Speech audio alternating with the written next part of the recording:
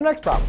So in the next example, we now have a negative angle. All a negative angle is, guys, telling us when we graph this in standard form is now we're going in the negative direction, which is going to be clockwise.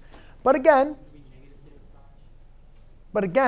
we understand that halfway around a circle, it still has a measurement of pi. But now we're talking about in thirds. We're not talking about in sixths.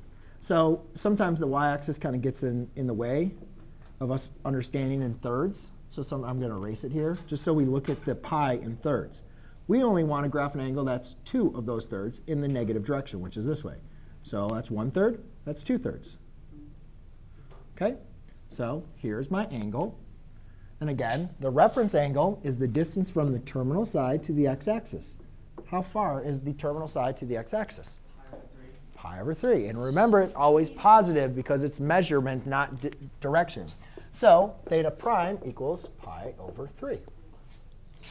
And that's it. It's as simple as we need to get. OK?